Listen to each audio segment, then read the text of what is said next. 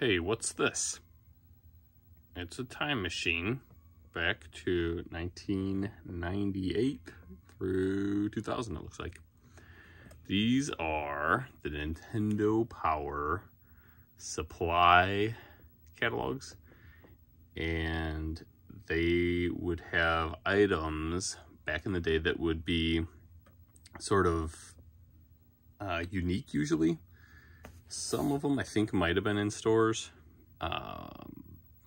or available from other places, but some of them were very specific to Nintendo Power. And at the time, a lot of people didn't even think about it really, how unique some of those things would be, or how collectible they might be someday in the future. But I'll show you one that I got that I really didn't think too much of. I just kind of got it with, I guess probably some kind of points or some kind of deal, I think. So it was cheaper than buying a version of this thing in the store would have been. So Nintendo Power, I had a subscription back around the N64 days, like the early kind of N64 days. And they would send you stuff randomly that would come with the magazine. Sometimes it would be a tape, like these tapes. That's back when Pokemon first came out, before the games had even come out, I think. And maybe right before the show had even started. And then they had, like, for Diddy Kong Racing, they had a tape. So they would just mail these out for free, and they would come with your subscription. So a lot of this stuff, and especially these power supplies, it was kind of like a older version of the Club Nintendo stuff that they did later. Like there's a Club Nintendo statue that you could buy with points. If anybody remembers that. I think like in the 3DS days is when they kind of cut that out. And it was actually a pretty good deal. If you were buying a lot of Nintendo games, you could buy this just with points. I don't even think you paid shipping on these versions anyway. And now they have some kind of a deal that's somewhat similar. And I think there's still maybe some kind of exclusive type stuff, but it's kind of few and far between. I don't really keep up with it too much anymore, to be honest. But this is before even that Club Nintendo stuff. And of course you can see over here, one of my prized possessions. I'm still trying to figure out a way to kind of display it. I'm gonna have to put it in maybe like some kind of a softball holder or something, maybe even bigger, like a football holder. But it's the Millennial 2000, no, not Millennial, I guess, Millennium 2000 controller, which they made 1,000 of apparently. So I don't know how that makes sense. But I had entered this contest through Nintendo Power, gave them a postcard. You would just write your kind of name and address on a postcard, and then you'd send it to them with the contest that you wanted to enter. And with no fanfare, no warning at all, this just showed up in my mailbox one day in like an unmarked kind of a box. And so it was great because I actually needed a controller at the time. I think I only had one real Nintendo 64 controller. And then like one of the Mad Catz kind of a things that was this big chunky weird thing that nobody ever wanted to play with. So this was great. I just started using it as my main controller. Little did I know that, you know, years and years in the future, it would be collectible and worth, I guess, hundreds of dollars. I think we're sitting at now. I think it's crept up on $1,000 for some, but maybe they have more paperwork and stuff with them. I don't really remember what came with it. Maybe like a little sheet of paper, a bag, and like a box, I think, but like a mailing box. So they really didn't do a lot of I guess material for it when they sent those. But yeah, I won mine and still have it to this day. So I'm gonna have to find a good way to kind of display that, I guess. But these are the power supply catalogs, and they're a little different than the contests that would have been in the magazine. These are things that would come out throughout the year. You can kind of see we've got spring of 1998 here, and then we go to fall and winter of 99. I don't think I have all of these or all of the ones that I received. So kind of jump around spring and summer 2000. And here's one that seems to be just summer 2000. And this one I think is more of like a specific Pokemon themed catalog. So they kind of started to see where their bread was buttered, I guess, and Nintendo started to send more specific catalogs. But here, this one's really interesting, I think. If I can get it in frame for you here. So it's the Super Power Supplies, Nintendo Power, spring of 1998. And so this would have been only just, I guess, less than 2 full years after the Nintendo 64 came out. So you're talking like the Yoshi's Story kind of era. And of course you got Donkey Kong. I guess Donkey Kong 64 was probably out around that time. And you've got the Mario family and some Donkey Kong stuff there too.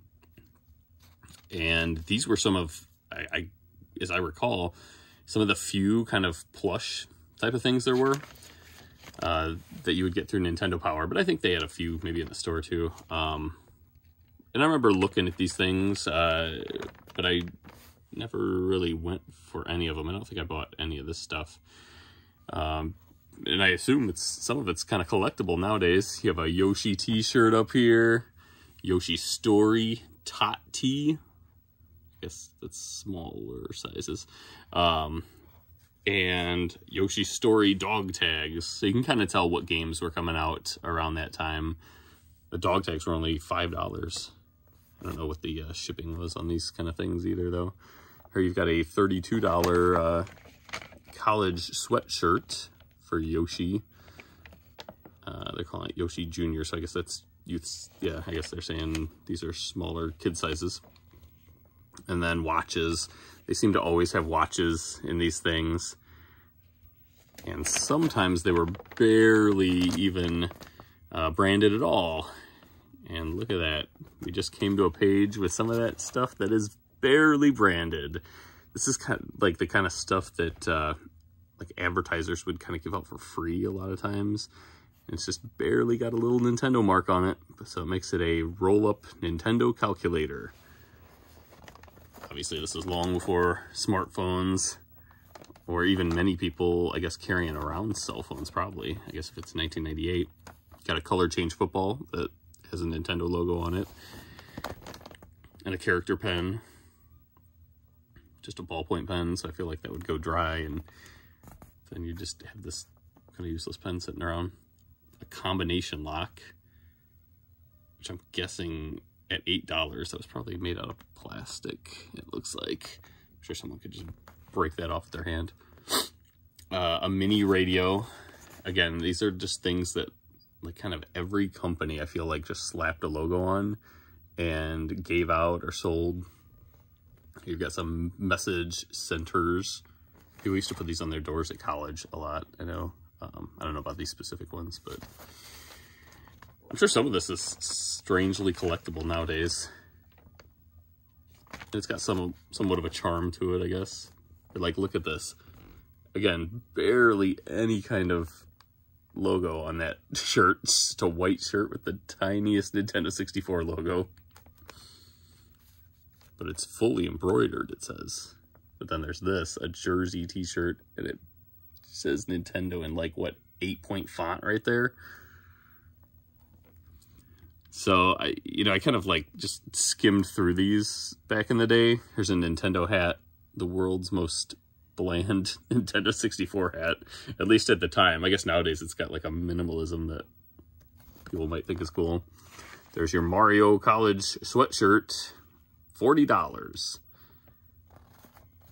For $40, you could have a Mario sweatshirt with an M on it. And I think these things were fairly rare. Like, I don't remember seeing in Walmart, any kind of Mario clothing really at this time. I don't know if maybe it was on just a downswing for like merchandising. There's a real generic kind of backpack. I mean, you could just get any old backpack and stick a Nintendo 64 sticker on it, I think, and it would be about the same. But I think it was not like it is today. So for anybody who's used to how things are today with, you know, you go into Walmart and you'll see at least, I don't know, 10 Mario, Yoshi, Sonic, you know, all sorts of video game shirts. You really didn't see a ton back then. Maybe a handful when something was really big, you know, during the height of the NES or something.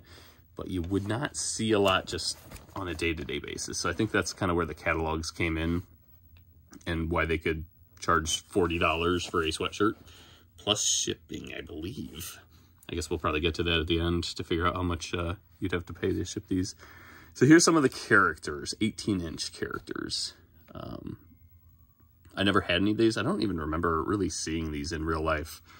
I never really knew anybody who got these things. And like, these are things, they're kind of a little off model, like Yoshi and Diddy Kong. I mean, they all look a little funky compared to today's standards. Bowser looks a little sad. So I guess this is a set of 8. This is probably kind of like Beanie Baby size around that time. So you can pay $36 and get a set of 8. But it was fairly unique because, like I said, you didn't see this much in stores. There wasn't a Nintendo section in the toy store. I think they had the Nintendo, like the Mario Applause toys that came out in 88 or 89, somewhere in there. And that was about it. You really did not have much else. Here's some keychain plushie kind of things. You can pay $15 and get a set of those. So it's also, well, I guess you could buy them individually too. Maybe for $4. So there's the Yoshis. Obviously they're riding that wave of Yoshi Story. And what's this? The Nintendo 64 System House. I actually had one of these for, yeah, System 3, I think was the company that made these. And I think this one was just barely branded probably again. If even that. I don't even know if it had an N64 logo anywhere. But I bet this is just like a barely repurposed NES kind of a model where they just changed some of the molding, I guess, at the factory to let it fit Nintendo 64 stuff better. But yeah, I had one for my NES that I did not get from any kind of Nintendo Power. I think I got it probably at Funcoland back in the day. And that drawer opening, that of the plastic, I still have it, but I don't keep a system in it.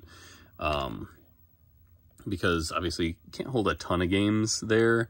And I always feel like the controller cords, it's such a pain in the butt to kind of get those in there just right, where you're not jamming the controllers every time you shut the door. And the cords in the back, I remember trying to put a Super Nintendo in my NES one, and I believe it crimped the cords in the back, and I don't know, I just was never a huge fan of them. I kind of liked the idea at one point, but it in actual practice didn't work out that well.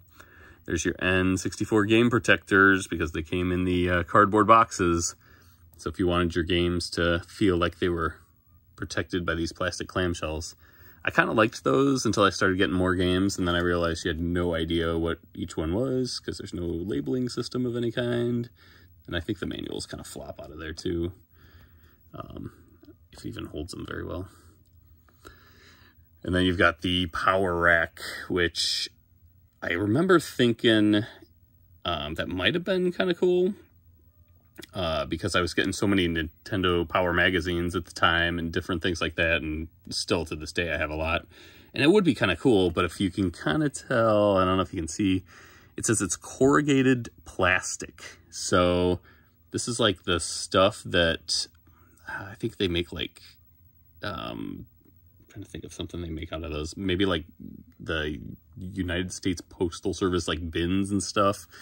It's like cardboard, but plastic. So it's corrugated, you know, obviously it's the same construction, and it looks like it's just folded over there. So I could really imagine that popping open eventually. I don't know. Let me know if anybody has one of those. And you've got your Nintendo Power magazine binder. That'd be kind of, I guess, interesting. But once you get past that certain number of magazines, it'd be really hard to mark that. You have to kind of personalize it on your own. The trading card holder. Now remember, this is a catalog from the year 1998. So they're showing off some Mario Kart 64 trading cards, which are kind of interesting. I'm sure they're a little collectible now. It's one of those little 4-card binders with the plastic sleeves, but we have not yet entered the era of Pokemon yet with this, so obviously we know what they would be showing off in the binder if it was. And we'll get to that in these catalogs. It's kind of like traveling through time. Here's the Nintendo 64 Traveler. There was always these kind of backpacks and different things if you wanted to pack up your entire system and take it to someone's house, which I very rarely did. I think once I took it to my grandfather's house on a weekend, but I don't even know if that's branded anywhere with like Nintendo on it, which at the time I really would have thought it was the best if it had lots of branding on it. So obviously I've cut something out of here. So you see that I've used this. I think I must have ordered something from that. They had these CDs that would only work in really specific CD players. You'd have to have like the top loaders, or else I think it could like get stuck in them or something. As I recall, it's like certain CD players did not like these shaped discs. But they were kind of interesting. 12 bucks. Yeah, I guess it's a decent price for CD. And then you've got the Nintendo 64 Trilogy CD. I guess I would have been interested in this at the time, but I don't think I ordered any of these. And you can tell we are so far back in time that there's still some Super Nintendo stuff hanging around. Donkey Kong Country 3. And there's Killer Instinct music, and Mario 64 was big still. Of course, Mario Kart 64, Star Fox 64. There's your Nintendo branded CD holder. So some of those would have been kind of interesting. The Legend of Zelda t-shirts. I feel like that would have been really unique at the time. I'm thinking that when they made this shirt, it probably predated Ocarina of Time, just barely, or they were kind of making it with the game, or around the same time. But that shirt, I guarantee you wouldn't see a Zelda shirt in many stores. It would be extremely rare, from what I recall, from the year 1998. So yeah, you would use superpower stamps, apparently. Superpower stamps can only be accepted with mail orders. So yeah, you would get some kind of stamps in these, I recall, that worked kind of like a money type of substitute for subscribers. And so that must have been what I cut out there. And then there'd be a little order form. Even back then, my mom had like a decent scanner and printer, so I probably wouldn't have, well, I don't know. Maybe I would have called to put in the order. Honestly, I'm not sure. We had the internet, of course, you know, by 98. I think we were going online here and there, but it was still kind of rare to order stuff online at that time, a little bit. There it is. Here's your shipping and handling charges. So I knew that you'd be paying some. They had you figure it out based on how much you were spending, apparently. So like that sweater, if all you got that was that Mario sweater, you would have been spending, it looks like, $9 on shipping. So you are paying pretty close to $60 for that Mario sweater. And at the time, $60 was a magic number. And I would have definitely, if I had $60, started looking for whatever brand new Nintendo 64 game I wanted to buy, not a kind of generic looking Mario sweater. So yeah, here's some player's guides. It looks like they still had some leftover Super Nintendo player's guides. They were selling for still $11 or $15 for Chrono Trigger.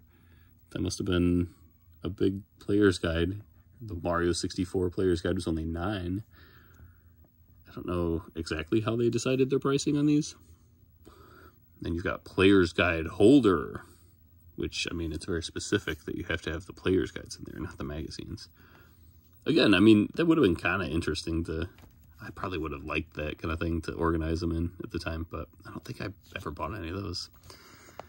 So here's this. A lot of times you get these for free, the different Player's Guides with your subscription. So each time you renewed, you'd get a different Player's Guide.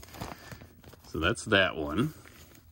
And then you can tell that something happened in the next one. This is fall and winter of 99. And something has happened in between spring of 98 and fall of 99 that has changed Nintendo Power quite a bit. And I remember at the time being kind of annoyed with Pokemon taking over. Here's Funky Kong, and that is the little, I'm trying to think of his name right now. Somebody will probably say it in the comments. But from Donkey Kong Country 3. So, like, obviously, a lot of these are really modeled more after Donkey Kong Country 3. I think they're kind of, like, getting rid of some old supplies there. And then they've got a humongous watch. This is obviously, like, a wristwatch for Pokemon, but they've blown up the picture for some reason. Huge. Let's see what we got. Right off the bat, you're looking at a full page of the Pokemon stuff, because that was big at the time. So I'm trying to get too much glare, I guess. There's that watch that we saw in the beginning. 25 bucks, it looks like. They were trying to get that on that watch. And I remember seeing a lot of watches like that. Like, I think I had a Mickey Mouse watch kind of like that, where it's just very generic overall. And then one little part on the dial maybe has an image of the character. And then, of course, we've got the Pokemon clothing. And again, this would have been when Pokemon was pretty new still. So these would be, you would not probably see these in the stores, or at least I don't remember seeing a ton of clothing things in the stores, especially with adult sizes. And then you've got hat pins. And they were really big on putting the numbers on. I think they were, you know, in those first generation games, you know, you knew Pikachu was number 25. And Meowth was always going to be 52 and Snorlax 143. And obviously, things are a little different now, but that was, it seemed like in a lot of their marketing, that was going to be kind of right alongside their name, was always going to be their number. How much were those pins? $22 for the hats. The pins were just 10 bucks. So, not bad. And there it is. I knew that was coming. The Pokemon cards in the little books. And I think I've seen people with these books online.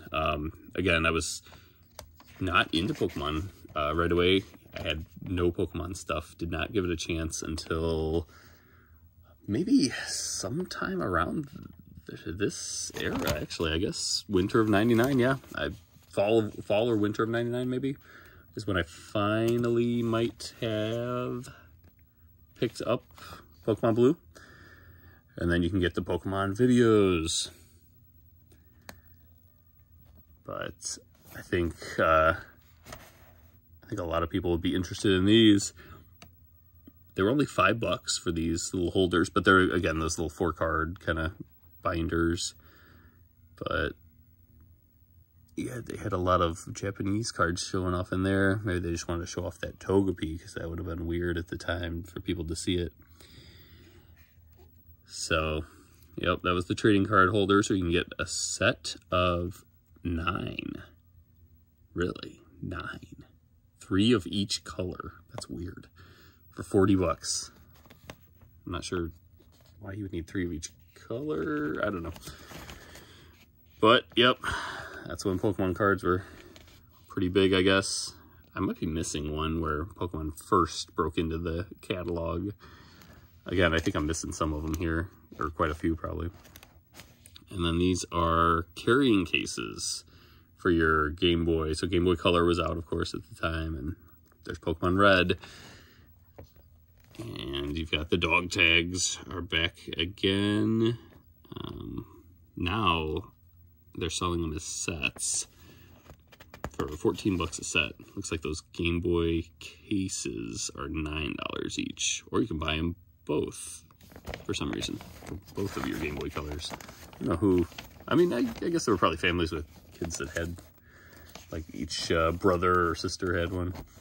Donkey Kong 64, they're still kind of showing some things for that. It could be really cool and have a Donkey Kong 64 pocket watch with a holder. That'd be interesting, with bananas apparently instead of the numbers for your time. Kind of strange. And then we've got controller sleeves. And I think this is one of those things where at the time I just wanted to play games, you know, and a lot of this stuff was, I mean, it was okay, I guess. I didn't really think of a reason I would need a sleeve.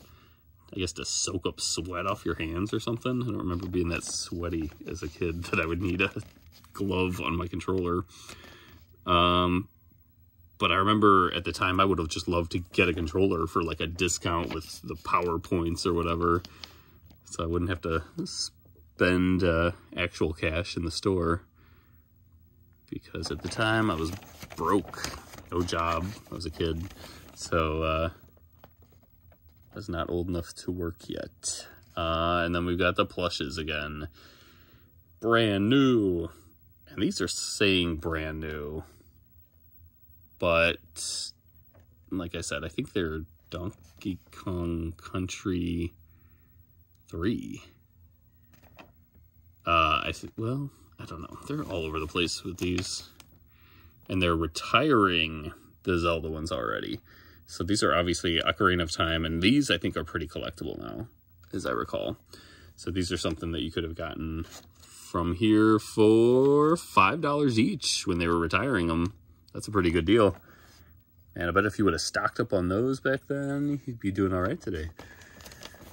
And then you've got some more Donkey Kong kind of plush, but with hard plastic head kind of action figures. And they're retiring the Princess Peach. And then brand new versions, I guess, of the Yoshi dolls. Or plushes, I guess I should say. Here's that old creaky game case again. And they're still showing some of the cases. Some of those are alright. Here's an interesting Game Boy Color case that's pretty big, and it's got room for the printer, and there's the camera up there. Anybody notice that camera looks a little weird, doesn't it? Have a lot of people seen a camera like that? The Game Boy camera? Obviously, we know what the Game Boy camera is, but they only came in a few colors. Is that one of the normal colors? Maybe we'll see. So, here's your carrying case again. This one, I think, is more of a backpack style kind of thing. It's got the Nintendo logo. There's your plastic corrugated things. So, a lot of times they'd bring out the same old gems again. Here's your Pokemon Yellow, Red, and Blue. So, yeah, we definitely skipped ahead. So, now Yellow apparently was out, or at least coming out very soon. And Pokemon Snap was out, so we're kind of, we've skipped quite a bit between spring of 98 and fall of 99 here. You've got your soundtracks back. This time you had some Game Boy Color headphones, and that I would have probably thought was cool, because I would want to plug in headphones, of course, to my Game Boy that were official Game Boy brand headphones. Of course, they don't do anything different at all. But they kind of look weird. It's kind of almost like a Nickelodeon style of like the weird shape thing going on with green translucent kind of accents. And then of course the purple to match your Game Boy Color. And that's about it for that one.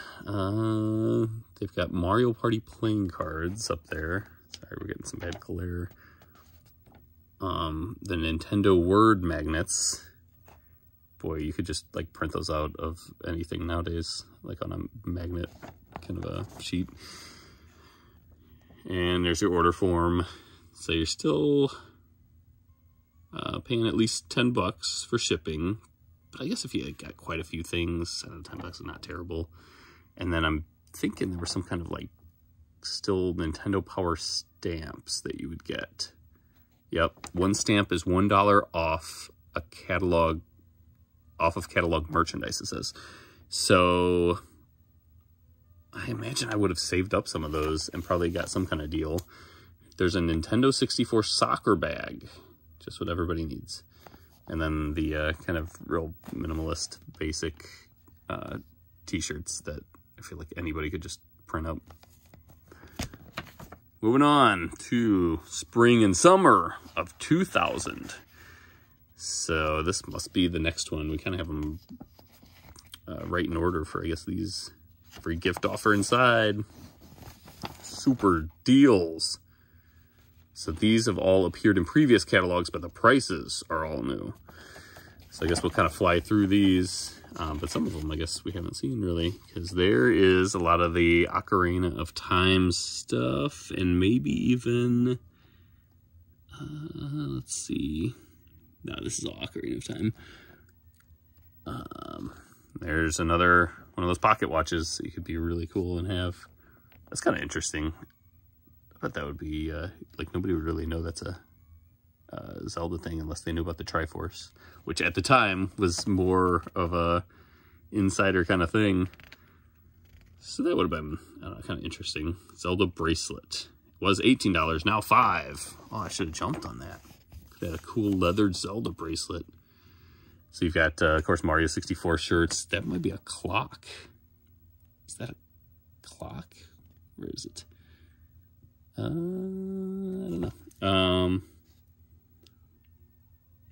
Yeah, weird. Square wall clock, they're saying. It was $24, now $7. I don't know if I just kind of... I guess I wasn't really thinking about putting up a Nintendo 64 clock at the time. It's kind of weird, just the Nintendo 64 logo. Let's see what else we got. The keychains are back. Wow, some of these keychains, so they were selling for $1.50. Now this would have been the time to load up on some of this stuff. A set of 4 Quiet Plush for $7. So that's all these things down here. The old school ones. So yeah, these would definitely be collectible nowadays, I bet. There's the figures. Oh, wow. They were $5 in the last one. Now they're $2. Yep, this is the time to get them. It's like those stories of people finding just, you know, cases and cases of Earthbound for $2. So I haven't looked these up recently, but I'm pretty sure these have some value to them. As I recall, if anybody knows, then make a comment about it. But yeah, I bet getting these for $2, man, you could have bought them out and done pretty well nowadays selling them. And then maybe some, what is that? One stamp is $1 off your catalog merchandise. So yeah, you could have done pretty well. I'm guessing the shipping rates were pretty similar. Actually, don't even see it. I don't know how they did this. I think that was like you would call a toll-free number kind of a thing. So somebody had to man the desk to do all these. And finally, we have the very Pokemon-themed Summer 2000 Nintendo Power. But you'll notice you're seeing only Generation 1 on here. So I guess we are not in the gold and silver era yet, at least in North America. And here we go. It's Pokemania.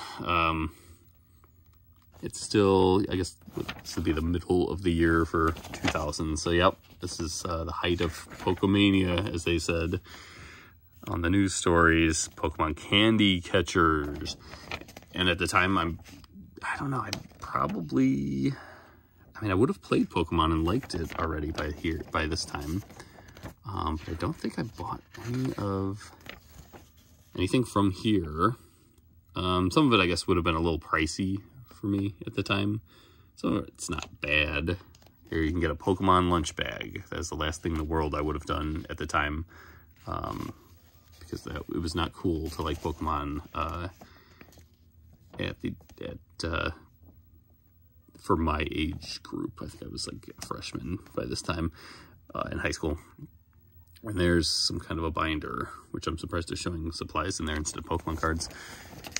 The wonderful Nintendo 64 shirts. You can get a bunch of sweatshirts in fantastic tees too. Groovy garment washed short sleeve t-shirts. Wow, very exciting. It says Nintendo 64 on it. And look at this. Would you even know this is it has nothing to do with Nintendo. A clear watch. It barely says Nintendo 64 under the most basic number kind of set. Well, at least it was only $5. So that's all it's worth. And then you've got your strategy guides and soundtracks. Those are kind of in everyone. There's the trading card game for Game Boy. And they had Pokemon Stadium out by this point, it looks like. Here's some of your, man, they are still pushing these Donkey Kong characters with Funky Kong, who would not have even been... And there's, yeah, they still have these characters that they're selling from Donkey Kong Country 3. I wonder how well these sold. The redesigned from the original. So these are Beanbag Yoshis. I'm sure I've seen them somewhere, but not a ton. So a lot of stuff we've already seen. Here's all this again. The controller glove kind of thing. The headphones and these holders. And the squeaky Nintendo 64 case, which I'd already had such bad experience with, I would not have bought this. But now they've got that Nintendo logo up there. So it makes it real fancy. Oh, and there's the Nintendo 64 sunglasses for some reason. $5. We're seeing more of the backpacks that we've already seen, and there's a game holder. Nothing I would have probably shot for too much. There's that Game Boy Color case that holds a bunch of different stuff again. Some extremely minimalistic kind of t-shirts, like denim looking things. Now look at that. Talk about barely Nintendo related at all. It's just like a little tiny key holder. One of those lanyards, the retractable ones that you get for free everywhere. And then DK plush not included. Why are they even showing it on there? Weird. And then you've got the binder, the Donkey Kong 64 wallet again. So, and they've got some Pokemon stuff on the back. Of course, we saw this, I think that whole page pretty much, but now they've got, well, did they have this before? I don't remember. They had the green, purple, and orange before. But yeah, they're still pushing those. So yeah, I definitely have more than these because I did order a couple things at least. And one of those things is right here. And we only saw a little picture in the background. So this must have been older than the Spring 98 catalog maybe, or maybe somewhere in between there. But I got the Game Boy camera from the Nintendo catalog, and I remember using those points somehow because it came out cheaper to do it this way than in the store, and I never got enough Kool-Aid points to get a Game Boy camera, but I wanted one, and so I got this, and this is what I used to make a lot of clay movies with. Stop motion kind of stuff, because you could take a picture with it and then move your clay and then take another picture, and the Game Boy camera, then you would plug it into your Super Nintendo and play it as like a fast slideshow, and it would kind of animate in a way, and you could add music and stuff like that too. But the unique thing about this one is, of course, the gold color, and it's full of course, with gold, Zelda stuff. So keeping in line with the gold cartridges for Zelda, they made a gold Game Boy camera that is Zelda themed. So the stuff that was in there was like these little stamps that you could put on pictures. So you could make yourself look like the anime kind of looking Link or Zelda. And have little accents on your picture like that, like their eyes and their hats and noses and ears and stuff like that. And so, you know, it was interesting. It was a good way for me to get the camera, I guess, for a little bit cheaper than I normally would have been able to. But little did I know, this is an exclusive for the Nintendo Power Supplies catalog. And they must have only had it in just one or two of them, apparently. And now it is rare. And the last time I checked, this is over $1,000, some of the comps for what this is sold for which, I mean, I would have treated mine a little nicer if I would have known that. We got a couple little scuffs and dings on it. I mean, I probably had clay all over my hands when I was touching it before, you know, making movies and stuff on it. But, I mean, I kept it in decent shape since then, so I'm going to have to find another way to display that. It's got some good sentimental value to me for making some of my first videos. Very grainy, low pixel videos. But, yep, there it is. It's kind of an interesting thing that you don't see every day. If you ever do see that out in the wild, I would definitely pick it up if it's cheap, because from what I've seen, it's pretty rare and kind of desirable now. So, I mean, I can imagine for Zelda collectors, you know, if you want the gold cart version of everything, you might not have the gold cart version of everything until you get the gold Game Boy camera from the Nintendo Super Power Supplies catalog. So, that's all I've got today on this stuff. Maybe I'll find some more and be able to make another one. I know they made similar things to these later that are kind of cool. Kind of little time capsules for like when Game Boy Advance came out and stuff a little bit later. But this was some of the ones I had hanging around just from my collection of Nintendo Power magazines. Anyway, all right, bye.